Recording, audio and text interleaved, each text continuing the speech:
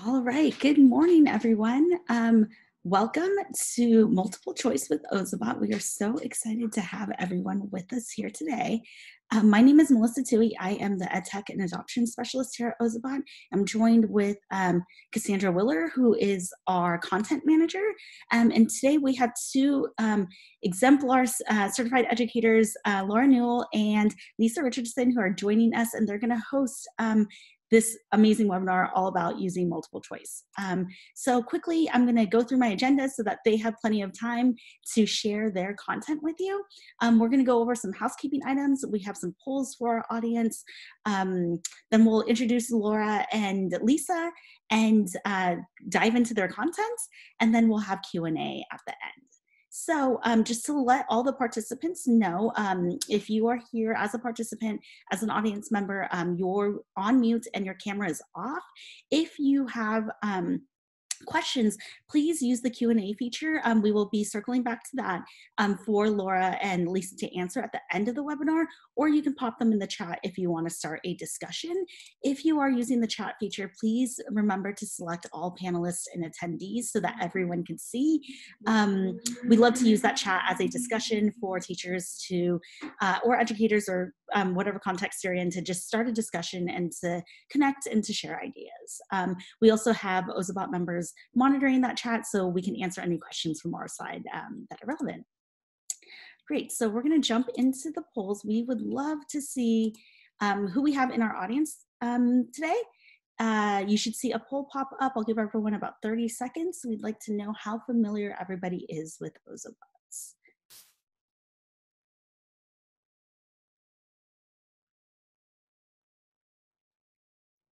About 10 more seconds.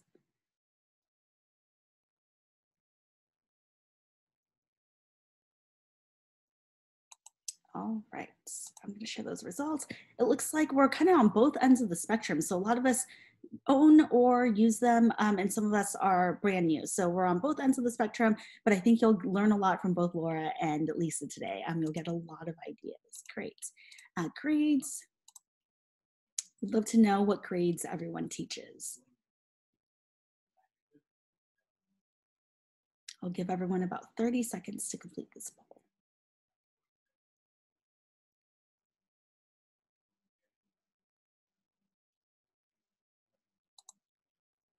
All right, it looks like, oh, whoops, let me share that. Looks like most of us are in 3 to 5, but we're kind of spread out all over K through 12 and high school. So that is wonderful. And then our last poll question is, what subjects are you teaching?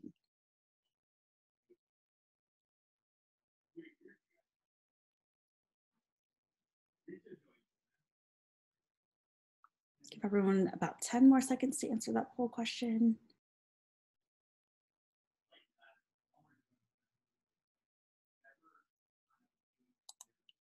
All right, great. And it looks like we're spread out evenly through the STEM areas. So that is really, really wonderful. I think the content today is really going to be beneficial no matter what subject area you are teaching. So I am going to go ahead and introduce Laura Newell, who is a second grade teacher, and Lisa Richardson, who is a high school math teacher. They're our hosts today. Laura, would you like to tell everyone a little bit about yourself? Okay, so I'm Laura, and I've been teaching for 6 years. I taught 6th grade science, 5th grade math and science, and now I'm in 2nd grade. I live in Texas, so yeah. Wonderful, thank you. And Lisa, would you like to let everyone know a little bit about yourself? Okay, I'm Lisa. I am a high school math teacher, also in Texas. And I'm sitting in the dark because I'm going to do a projection and it looks weird. So I don't want y'all to think I just sit around in the dark on webinars. Well, sometimes I do, but that's it. But I do teach high school math. I teach all grades because of my math level too. Thank you so much. Great. So I just wanted to highlight that both Laura and Lisa are our certified educators. So you can check out all the lessons that educators have contributed into our lesson library in Ozobot Classroom. But if you want a short link to Laura's lessons in particular, she has a lesson about rock textures, energy, and fractions, you can go to ozo.bot/Laura with a capital L. And same with Lisa. Lisa has 6 lessons in our lesson library: geometry, space stations, quadratics. Actually, I think I have a couple of more now too. Oh, okay, great. So I'll Yeah. have to, you can actually see them also. It's not just these 6 that you will see when you go to ozo.bot/Lisa with a capital L. You'll see all of her lessons. So And I did want to tell them all of these names or titles in this on this slide have links to my personal blog where I've gotten a little more detailed on trial and error and stuff like that as well. I put a lot of it into the actual lessons, but it's there also in case you get blocked from something at school, you can access them there too. that's wonderful. Yes, and I think Cassie has mentioned in the chat, but in case you're not looking at the chat, these slides will be available on our webinar page for you to access once these materials are available in the next few days. So you can always come back and reference these, and we'll talk about that at the end of the webinar as well. So what I'll do now is I'll stop sharing so I can hand it over to Lisa and Laura, and they'll take it from here. Thanks for joining us this morning. I think you're on mute, Lisa. Yeah, Laura's first, I believe, and I forgot to pull up my slide deck, so let me go fix that.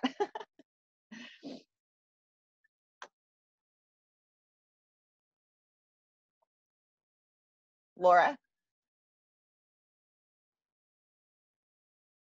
Sorry, I forgot to unmute. Let me share that. You guys see that? All right, so we came up with the idea of doing multiple choice questions with the Ozobots, and I started it because it was engaging and it's fun and it's more student centered, so they don't just think of it as like just taking another assessment. They see it as, you know, a fun activity to do, and my students get so excited when they see the Ozobots, so it just kind of is more exciting to them and not just kind of boring for an assessment. So the first one I did was a multiple choice question. So how I did this was I used STEM scopes for science. So I didn't publish this lesson because of copyright, but I just came up with a list of questions for the kids, and then I made them a pathway because they're second grade. So it was more of an intro type thing, and I drew arrows for them because that's like one of the biggest struggles is they'll do their code wrong because they just look at it face on. But I gave them all the questions, and they had to go through and answer all the questions, and then they would color in the matching, the ABC for whatever the question was. So at the bottom, I gave them, like if it was A, they had to do turbo, B was nitro, and C was snail. That is totally up to you, like what code you want them to do, but it was something that they could turn in, and then I could grade it if I wanted. They could also turn in just the answer choice, but it was exciting for them. So you can either create the pathway for them or have them create the pathway themselves, is kind of what I was thinking with that. And it was their first one, so I did it for them. So what I did when I did it was I gave all the students the questions. So they had to answer those first 7 questions first, because I didn't want them just to get, you know, overexcited and just start coloring their little codes in. And then they came and showed me, and then I was able to check them. And so the kids that got it wrong, I did a reteach like right then and there with them. And the ones that didn't, I let them go and start coloring the pathways. And again, it's up to you and what works for your kids. And then they got to come back and they completed the pathway. And this is when I had the school Ozobot, so we didn't have as many. So I would, you know, have them sit at the teacher table, and I would let them play with it like 3 times. And some of them would do it backwards just to play around. But it was really fun for them. And then when they finished, they got to go on the back of the paper and draw their own codes that they could test out at the end of class. So that's how I did it with the pathway and multiple choice. And then with Ozo-blockly, there's a lot of ways you can do this. So you can create the questions, and it really depends on like how many Ozobots you have, but you could put the questions on like Google Slides and post it on the board, and they can go through one by one, or you could print it out like I did, or you could read it. When I say read it, I mean, like, I was thinking if you have your answer choices instead of A, B, C, D, if you have like a half, a fourth, and an eighth, you could be like, okay, now go to the fraction that shows a half. or show the one that shows an eighth. And I, you know, so they could use the Ozo-blockly to direct the Ozobot to the answer choice that's correct. So it's really, you can decide if it's at their one question at a time or at their own pace. And I always thought it would be fun, like when they get there, they can have the little Ozobot do an action. So it could spin or it could light up, whatever you think. And like, I would give them like maybe freedom to choose, or here's your options, choose from here.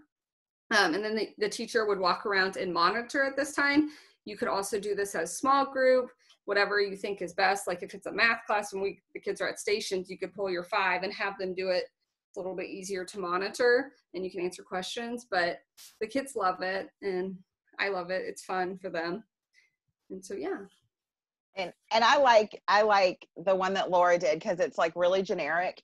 And for any of you guys that have used Ozobot in your classroom, when you do the intro, it really is easier to start with a 3-color code than a 4-color code. And it is easier to get them to work on those grids. So I like the fact that it's set out.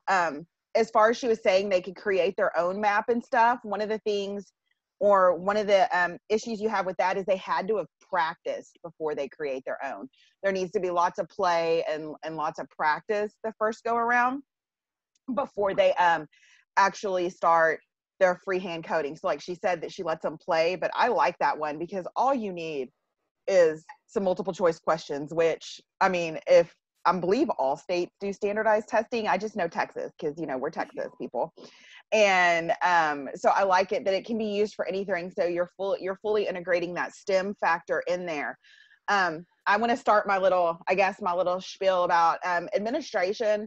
You know, good administrators are going to see that connection there and how it's following directions, it's troubleshooting, it's doing all those different kinds of things. And if you are lucky enough to have administrators, they will support it and they will see the value in it. But if not, we have it written into the lesson plans, or you can ask Melissa and she will help you out with it, or get with one of us CEs from another state or from your state, and we can help you out because there's, I mean, just doing something as simple as what Laura showed you covers like 10 ISTE and CSTA things. There's troubleshooting, there's forming a plan. In Texas, we have something called process standards.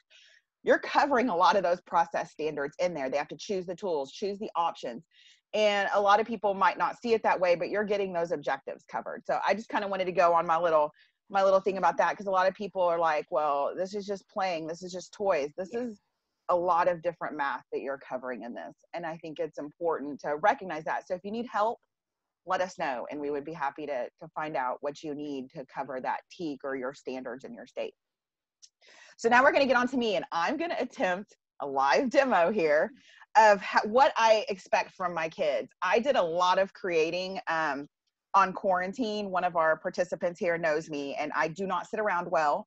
So I have been brainstorming. I did a Twitter chat with Ozobot yesterday, and I already emailed Melissa about, I have an idea, you know, and it's just, I love being able to create and practice. And so this is a new activity that I decided to try where I'm integrating actually Ozo-blockly in.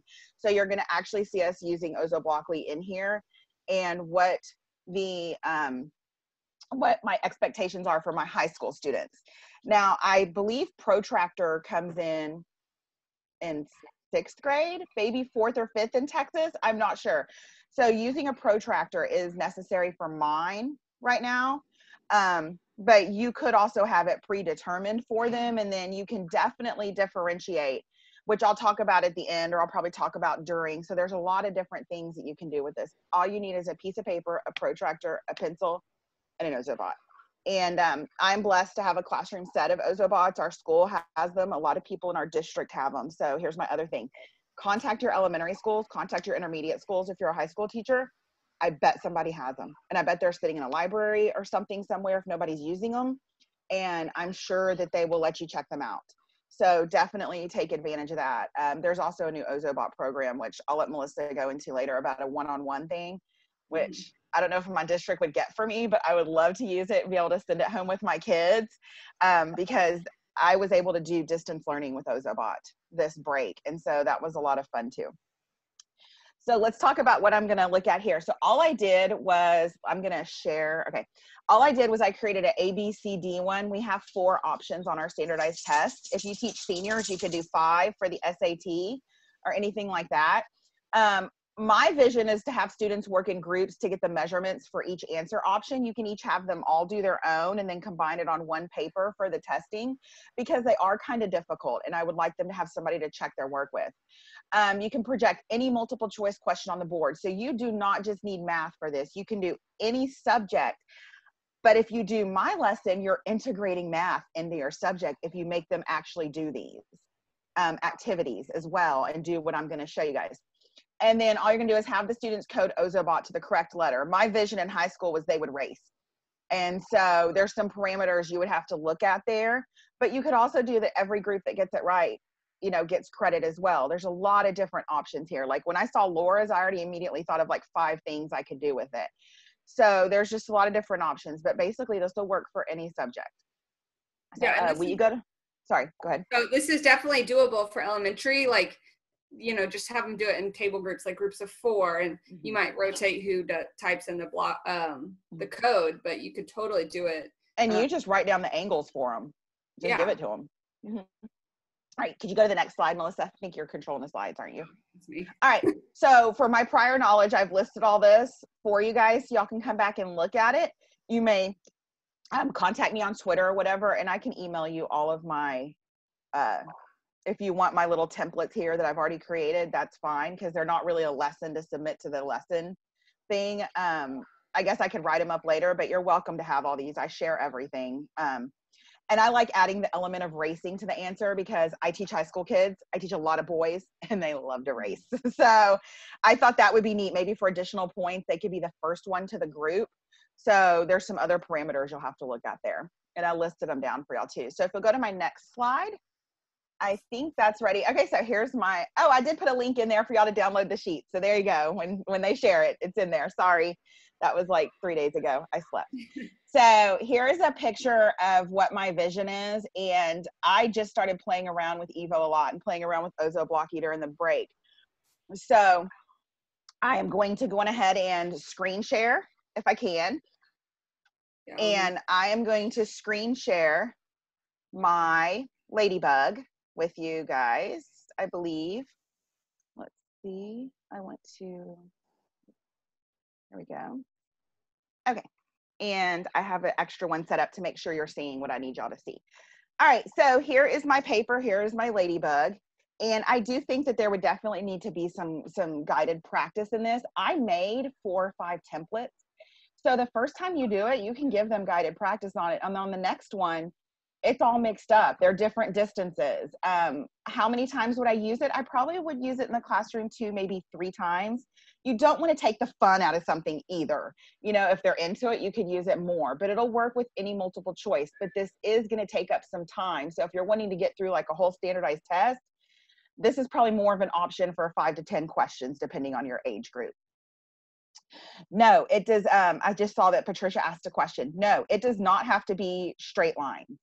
It can be curved. I did another answer option on the slide before where I would tell them you can't go through a letter because that's answering that letter. So they would have to actually turn and program Ozobot around another letter. There is a lot of different options you guys can do. You can design your paper for however you want. I download lots of fonts, so I'm kind of a font junkie. So that's why mine is like this.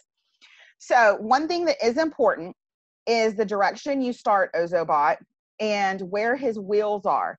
Where his wheels are is his travel distance. So I did several different options, and the one I actually shared with y'all had a dot right here. So there's my measurement point, and it has a line of where you want to put Ozobot's feet. And you can extend or do this however you want to explain with directions. Sometimes kids need more, sometimes they need less. This is a one that I had printed up when I went to school, but naturally we can't get into our school anymore. So it's a kind of an older template, but I think it's neat to have somebody actually show you as opposed to playing a video. That way y'all can immediately ask a question or stop me if you have a question, please. So I'm going to have them do letter D for a reason, which I will show y'all on Ozoblockly, but let's just say that this is our first answer. So the first thing, and I would have the kids all do the measurements and everything beforehand. I would not have them doing this while they are answering the questions. I would have all of this ahead of time. So I'm going to draw my line, and I want to apologize. I hate this protractor. It's hard to see, but it's all I could find during quarantine.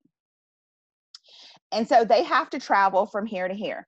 Now, I would let them know that Ozobot measures in meters or centimeters, excuse me, in millimeters. So they need to measure this, and I would say in centimeters first, then convert to millimeters for the program. So I'm going to go measure my line down from the center in the line, and there's 10 centimeters. And then I want it to go into the D. So I'm going to say 6. So I'm going to say that this line was 16 centimeters, which is how many millimeters, guys? And this is great for lower level math when they have to do those conversions and stuff. And I mean, even conversions for high school, it's still quick mental math. So that would be 160 millimeters. Please stop me if I make a mistake. And that's how far he's going to have to travel to get to the D. But here's the question. All right. When he starts, you want to make him facing straight. And it's important you determine that with your kids, because we're talking about angles now. And I made this mistake the first time I did the toilet paper one. I had to think about, where's he turning from? Where is he doing it? Because I would take this, and I think what kids will do is they're going to take this, they're going to line it up, and they're going to measure, oh, it's 126 degrees. But that's 126 degrees he's turning if he's facing this way. So he's actually facing this way. So what you're actually measuring from is straight up. So we got 100, and let me double check that. I want to measure it again just to make sure. Okay, so I did get about 126. All right, so if I'm measuring him straight up from that, and I got 126 degrees, he's actually facing straight up there. So this is actually straight. He's actually facing, and this is a lot of lesson going on here with different grade levels. He's actually at 90 degrees, but we measured 126. So what are we actually looking for, guys? We're looking for the difference. What's the difference? You can teach it in two different ways depending on your district. You either have 90 plus what equals 126, or 126 minus 90, okay? So on that, I get 36 degrees, right? So I would teach it as an equation because I'm high school, and that's a 36-degree turn. So if y'all notice what I did, it's the difference from that straight of the direction he's doing. There's going to be a lot of learning going on the first time you do this.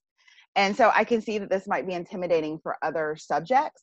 You could also have some of this stuff pre-done out for them. And you could have some of it pre-made for them, and they just have to measure. So it doesn't always have to come this technical. Okay. So now we need to program him to start here and answer level D and answer question number D. So I'm going to screen share back with Ozo-blockly and how to access Ozo-blockly.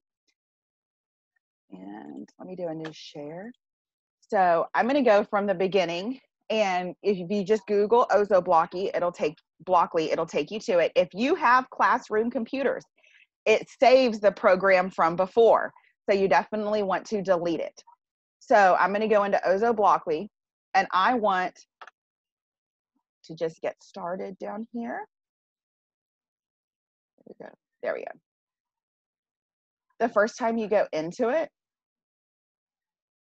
it will usually bring up like a little, do you want a tutorial and stuff. So now I'm in Ozo-blockly, and I'm doing angles and degrees. So you actually have to go up to number 4. If you upload my lesson over Hermione's hijinks or the toilet paper one, it reminds you of all this stuff as well.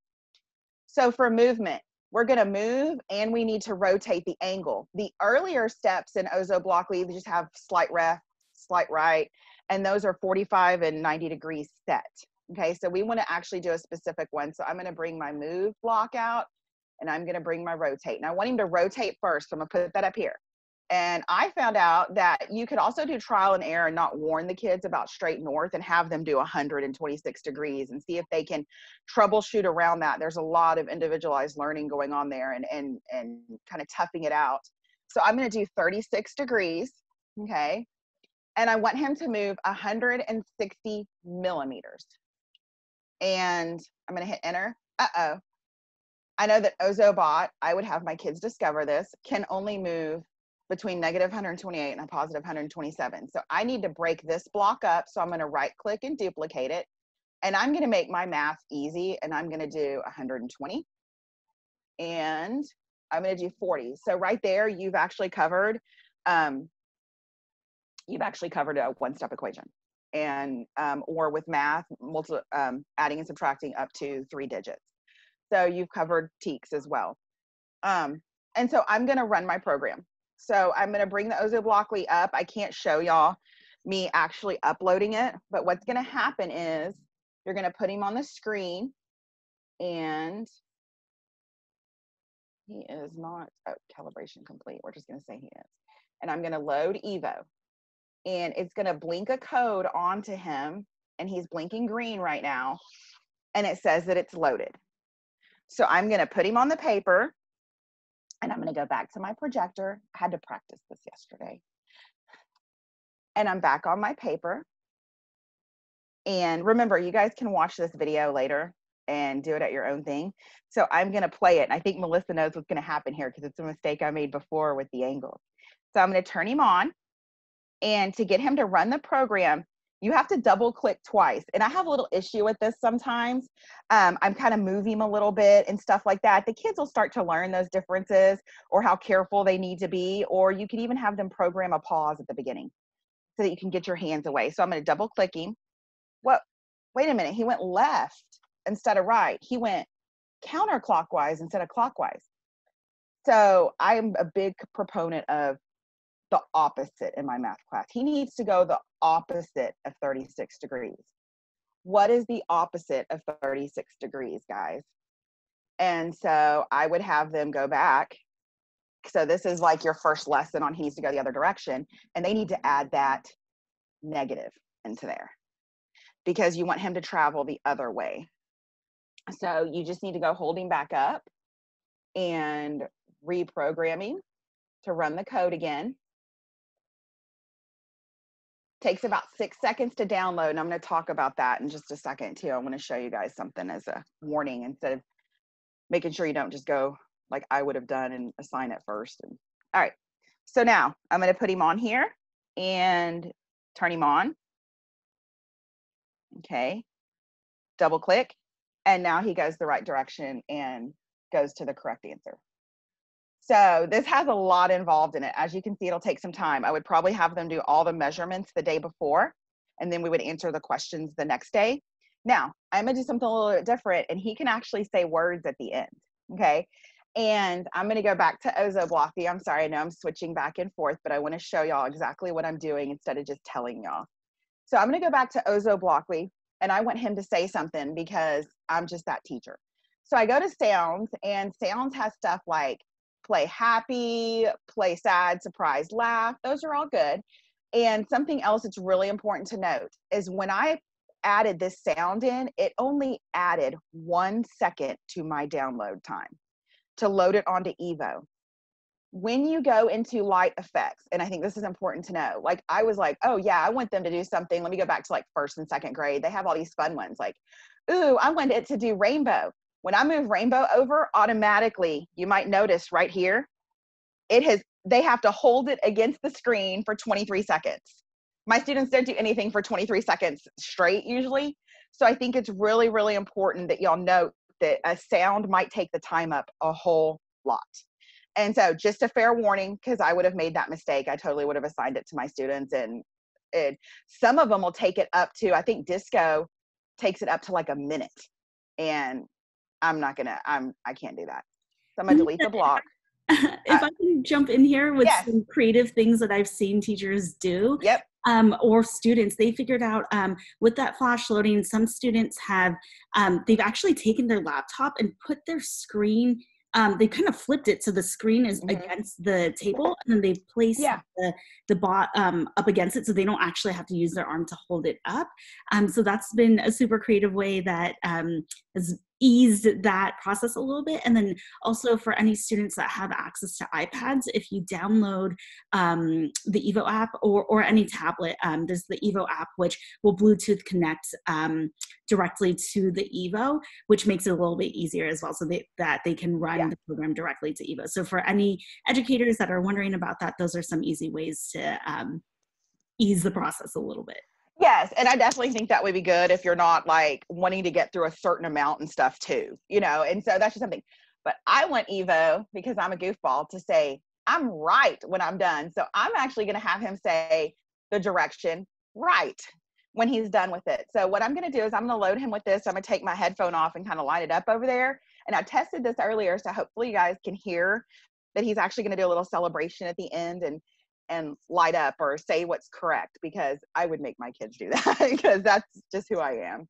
So let me go back over and reloading. But do watch that time for download, because some kids might get creative, and if they're racing, they might pick the wrong one. All right. So, and when he loads, he does say, yeah, really loud. It's kind of cute. So let me try this.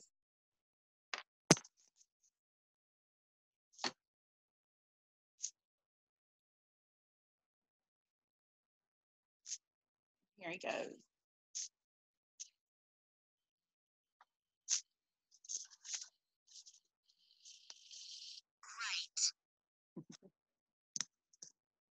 I don't know. Were y'all able to hear it a little bit? Okay. So that is kind of my idea of a lesson. There's a lot of different options that you guys could do here. You can mix these all up. You could have numbers. For converting fractions for lower grades, you could have your main fractions, and they have to travel Ozobot to the main answer. I think once they actually like did all these measurements and stuff, you could really do a lot with this. You could have them keep it for another day that you're going to pull them out and just practice the online testing. One caveat that you do want to make sure is that you can access Ozo-blockly from your school units, because I made that mistake. I did an assignment and everything, and I was all excited, and I'm like, I don't know if kids can actually access it. So that's something you can do. Pat, no, it's not blocked by CCISD. So this is not blocked by our district, and our district is really strict about everything. So hopefully it's open on y'all. This is definitely something I feel like y'all could put in a request for to get it unblocked as well. So if you'll go back to the slides, I think I'm done with my live demo. Let me ask real quick, did anybody have any questions for me? I missed it, Cassie. I wasn't looking at it the whole time. Or Melissa, were there any questions for anything here? I don't see any other questions. Okay. Whatever, make sure you're allowed to ask questions, so you can ask them in the chat and the Q&A. Okay. So first, if I were doing this for second grade, since we don't do the protractor and we don't really do degrees, I would probably have them do the slight left, slight right. That way, maybe have like A and or B and C at the slight left and right, and then A and D. So actually, like, and program it at 45 degrees yourself and 90 degrees. That's great. Yeah, and I mean, with second grade, they can put numbers in order and just kind of like, you just kind of have to, they do know how to measure, and so that just make sure their centimeters are right, and I would probably give them the conversion for them. But I think, you know, it's definitely adaptable for elementary school. And I think for intermediate and high school, I doubt there's an intermediate or high school that would not like you to help kids measuring with the protractor. And I think that they would sit down with you and show you how to do it if you're not sure. And, or, you know, come and ask me, come watch this video. I can't imagine that nobody would help y'all, because they want the kids to get those skills. And then you've got that cross-curricular check mark on your observation and everything. So I think that that's something good too. I like the doing the slight right, slight left for kids. And then you could actually mix up the letters, so it's not the same thing for each letter. I would have them definitely do the math ahead of time, and I would leave one mat per day of questions. I don't think I would pull out multiple mats until maybe we've done them all. And then you could really throw off those high schoolers and say, all right, we're going to do this one today, or pull this out for the next question so they don't have it all memorized at that point. Yeah, and for, I was always thinking you could always do this in a math station. And then they could, if we use Seesaw a lot, and they could record their little Ozobot doing the activity and post it on Seesaw, and then their parents can see it too.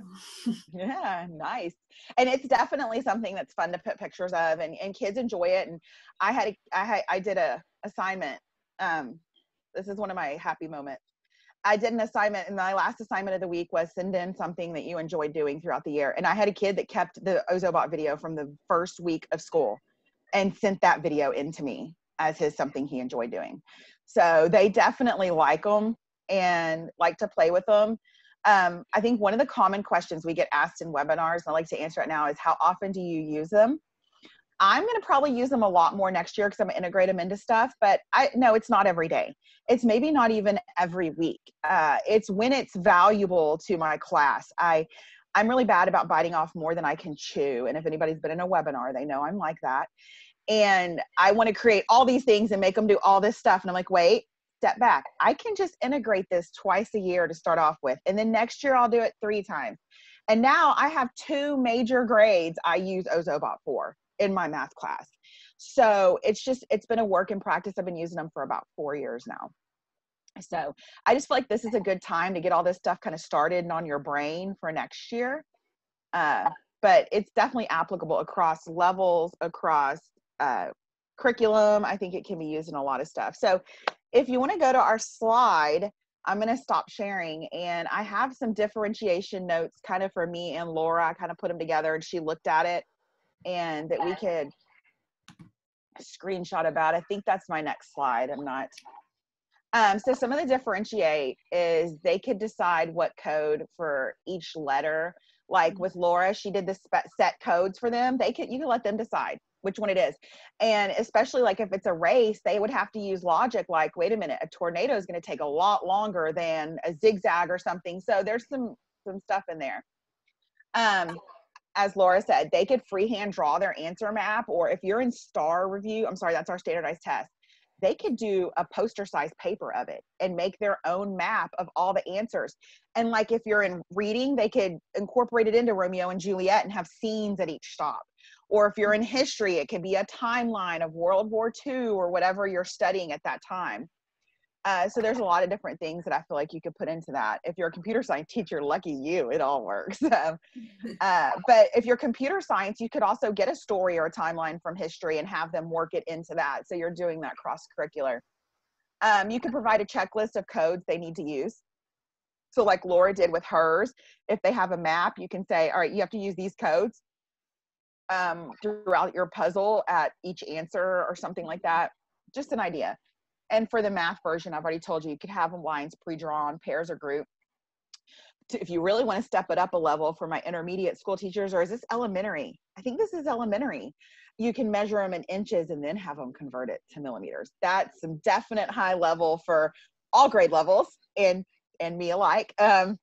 And you could also have them only use positive numbers for angles. So I kind of showed you my mistake I made in the first, and I had to go back and put the negative. You could have them figure out, oh, wait. And so you're doing multi-step equations. They have to spin a whole 360 degrees plus this, or it has to spin 180 minus this. So there's a lot of different things that you could do there as well. They could only use double digits, stuff like that. Yeah, and then with like for lower level, if you do a guided reading and you want them to retell it, you could have them do their freehand to like retell what story happened in their little guided reading book. Yeah, and there's so much you can do, and like I know we've done stuff where they have to pause, and there'll be like a little QR code that they scan, and it tells them, it's like a little video or something they watch or an article they have to read. You can always do that just to make it more exciting for them. Such wonderful content. I know I have some questions, and I would love to know when a teacher's trying to roll this out. This is such like engaging and thoughtful content, and it's so meaningful. What are some almost like roadblocks that you kind of had to hurdle over that teachers might want to anticipate and plan for ahead of time? Was there anything that comes to mind that you can share? With me, the kids, sometimes they color their order wrong. Like that's why I had them choose like ABC for each question first. So they might mess up when they color. So I would always kind of try to tell them like, okay, let's do all the blue markers first. And maybe like they could get a pencil and write, like fill it in like red, green, and have them blue. turn their paper the direction he's traveling is important, even for high school. Yeah, have them turn the direction. That's why I try to do the arrows to try to help them figure out with that. That's a huge one because they will do it backwards because they're just looking at it straight on and not spinning the paper. I think one of the other things, this would not be a first lesson I would do for sure. They wouldn't have needed to have played with it and like done the basic intro lessons first and messed around with it, because if not, that's going to be half your class period is them playing with it and getting used to it. So that's definitely something. I have not used Evo in my class yet. I just got my Evo kit. I've used BIT. And so one of the things with Evo is we need to make sure the kids don't take it until they're ready to start playing with it, because his charge will die down if they have to keep reprogramming and everything. So I think a 1 per group as opposed to a 1 per child, unless you have multiple sets that you can give kids in case they die, is definitely something you want to look out for on a teacher aspect, like a prep aspect. But definitely they need to have played with them beforehand and I think done some playing around with Ozo-blockly as well. I don't know that I might make this my intro to Ozo-blockly because it's only 2 or 3 squares, so it wouldn't be that bad. But for high school in the math class I teach, I would definitely have to review reading with a protractor and all that stuff ahead of time too, I think. Yeah, we would definitely have to practice a lot with the Ozo-blockly, even if it's just like a generic board, just having them practice the codes. But the shape tracer is like a good start practice with it, just because they have to practice putting in the codes. Yes. In Ozo-town and all that. Yeah, and I just haven't finished my lessons, so they'll be up there soon. That's a great suggestion. I'm going to do shape tracer as a distance learning and part of my PPL this year. We had a question. Do you have to clear the program off the Ozobot? I wouldn't even worry about it. I would not even mess with it because I doubt kids are going to think about that. It's just like with our computers. Calculators, we don't have them clear them.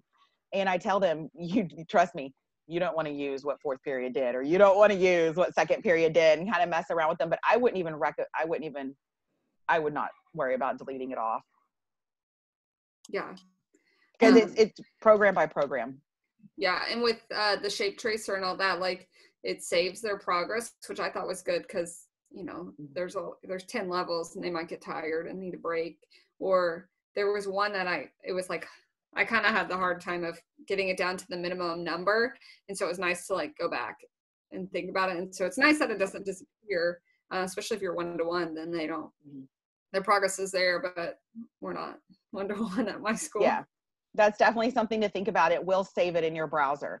So like if you have a lab, if you're a computer science teacher with a lab, I'm not sure if they log on each time, if it changes the browser settings or cookies, but it does save as a cookie your progress in there. So that is something to think about. You want to make sure you clear it out, which is just dragging the whole block off and putting it in the little trash can at the top.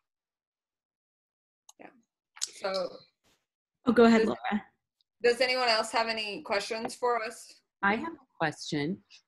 How, just for the educators out there who haven't dived into Ozo-blockly yet, how did you guys get started and how did you become comfortable in Ozo-blockly?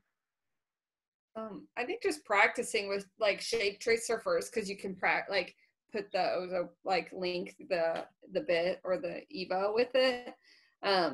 And I think just playing around. We also have, our school has another robot that they have to put codes in. So that was good practice for them too. Yeah, definitely shape tracer. And for the kids too. That's how it's an easy play with if they're at all familiar with block coding, which surprisingly enough, a lot of kids are.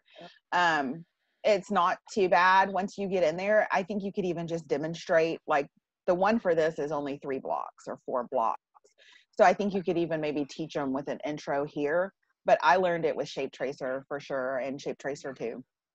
And I would, like, when you're introducing with the kids, I would definitely give them time just to explore, like, because they're going to want, especially a 7-year-old's going to want to see the different, the rainbow type things, the different things that it can do. The first and second level are just a lot of fun to play. If you're not doing, like, to go beyond the multiple choice on the webinar, if you're going to do a map or something like that and it's not multiple choice, those first couple of levels have a lot of fun stuff. Again, though, it takes a long time to load them as well, so it's a different setting than maybe a multiple choice question, but definitely play around with it all. It's a lot of fun. Yeah, but if you don't have them with you over the summer, I would definitely look at Ozo-Town and the shape tracers. And Lisa mentioned something earlier that I just wanted to share some best practices about. She mentioned that Evo, that battery life can be, the juice can just be, can go quickly if students are playing. We're using it a lot. Yes. So some of the things that we recommend are when you are actually teaching or doing any type of direct instruction, just having kids either put it in idle mode or not turning them on until they're ready to use them, just to conserve some of that battery power. And then also when they're programming in Ozo-Blockly, they're spending majority of their time within Ozo-Blockly and creating their content rather than executing their code most of the time. So when they're not executing the code, you can show them how to put the bot into idle mode, which is just clicking that power button. So those are little things that you can do to help extend that battery life. Yeah. And I noticed this with a lot of use, like when I was doing my other lessons and I was doing like harmonious hijinks, it wouldn't last the whole time, but I was traveling a lot and I was testing every code as I went. So some of those lessons, I do think it's better if they're in pairs so that you have kind of a set on reserve and a set there. And then if you have old Ozobots, if you have bits, pull those out if you're not using sound. I mean, have all the ones that you can on reserve. Like I'm going to get ours from the library when we do those lessons so that I have plenty charged up, ready to go. And that's just ease on my part. But like she said, that's the one thing I feel like when you're doing Ozo-Blockly that you do need to think about, because it is involving a lot of movement, a lot of traction on the tires and stuff for Evo, but I don't see it being an issue in a class. They charge really fast, actually. They charge probably in like 10 minutes, like in between classes, they would almost be charged back up. So. All right, great. Cassandra, do you know if we got any more questions in the chats that we... In Q&A, someone's wondering if, Laura, you could go over your lesson one more time and just, just how do the multiple choice questions relate with the map? Okay, so I got these questions off StemScopes. There was a few that I made myself, but so like question 1, I had put a little text box above the code that says question 1. So if it was nutrients, I would color it the blue. Down here it says nitro. So I'd color it blue, green, red. And I did the arrows just so the kids would know which way to go. And then I would go down to question 2, which was what living thing must have. What a living thing must have in order to survive. So that would be our basic needs. So I would color it the turbo. And like this board, it can be generic. Like you could change your questions. If it's, you can edit it and delete stuff out. You could probably add another code in the corners. It could work for any 8 multiple choice questions, basically, that have 3 answer options. That is something that you would want to look at. It has 3 answer options, any multiple choice question, and they just have to program it correctly. You could change it. Like you could obviously change the A, B, C, or you could change it where the kids, they get to choose what their A is going to be, what their B is going to be, what their C is going to be. It's just our first one. I kind of gave them more structure with it than letting them have free reign over choosing the codes. But it's definitely, adaptable. You could always, color the extra ones black if you're not going to use them. You could have them measure this whole thing, and instead of have the blocks right there, have a blank and put it into Ozo-Blockly.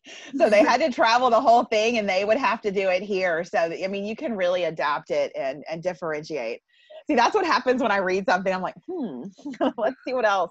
So you could even take it out if you got to that method, you know, even with your second graders, and maybe do 3 questions, or, you know, the first corner or something, they have to do Ozo-blockly. Yeah, so it's definitely, this was just the intro one that I got to do right before quarantine.